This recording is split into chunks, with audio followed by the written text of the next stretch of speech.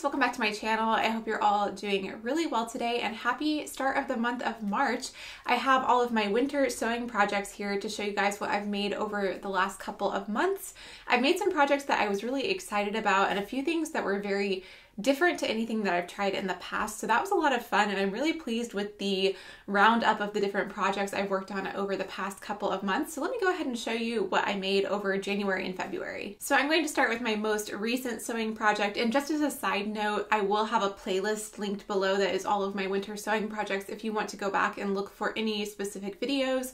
I always put all of my videos into a playlist for the specific season, so if you're interested in that, that will be down below. But this first piece is my most recent project. This is a dress that I made from this beautiful cotton linen Rifle Paper Company fabric that they sent over to me from their latest collection.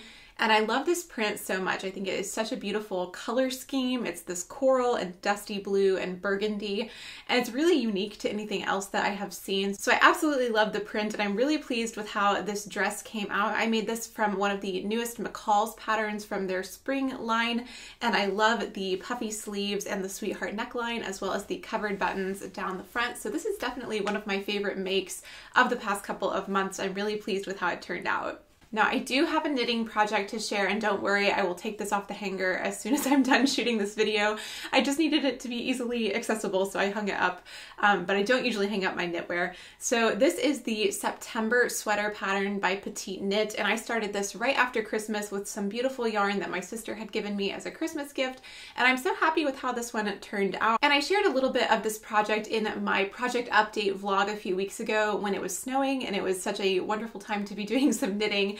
But I really enjoyed making this pattern. It's done in the brioche stitch, and while my stitching is definitely not perfect throughout the whole thing, I love the finished product, and I think this sweater is one that I will wear forever because it's just a really classic, versatile piece. Then up next is this velvet sheared shirt, and I really love this one. I haven't worn it that much just because it is a little bit over the top, I guess, but I really love the fabric. It is so soft and beautiful. So this is made with my sheared top tutorial that I made last summer, but I changed out the sleeve pattern for the sleeves from a McCall's dress pattern. I will have all of the pattern information linked down below in case you're curious.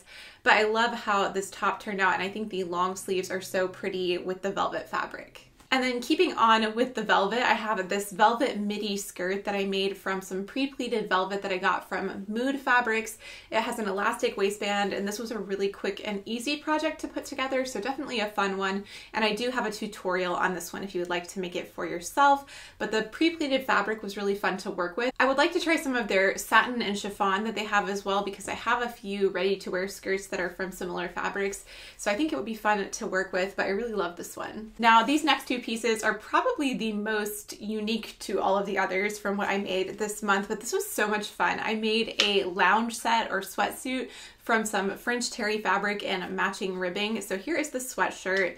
This is the Megan Nielsen Jara sweater pattern, and I really enjoyed making this one. I've already worn this so much, and I think I will definitely be making it in more colors. And then I also made a matching pair of joggers from the Seamwork Mel pattern, and this was really fun to make as well. But I'm really glad that I went into experimenting a little bit with knitwear and loungewear over the past couple of months, because I think this will be really useful, definitely something that I would enjoy making more of in the future. And then the last two pieces are the pajama set that I made this month. This is from the Closet Core Patterns Carolyn pajama pattern. So it is a classic button-up pajama shirt with piping, and I made it out of this beautiful Rifle Paper Company blue floral print, which I absolutely love. I was kind of sad to make it into pajamas instead of actually like a blouse or something, because I think it would be really pretty in that as well, but I do love it as pajamas. And then the matching pajama bottoms are just classic pajama pants with side pockets, and then they also have piping on the cuffs. So this was a really fun project. I have made this pattern before in the past. I made a set of these for one of my friends one time, and I've also made them for myself, but I still feel like the details on the pajama shirt are a little bit of a struggle for me, so I enjoyed kind of practicing that again, and I want to make it one more time. I'm thinking about making another set with the short sleeve version and the shorts in gingham for the summer. I think that would be super cute. So that is something on my radar. All right, guys, so those are all of my sewing projects from January and February, as well as the knitting project. I really hope you guys enjoyed seeing these. Let me know which one was your favorite, if you have a favorite among these. I think for me, it's probably either the Rifle Paper Company dress or the knitted sweater, but it's really hard to choose.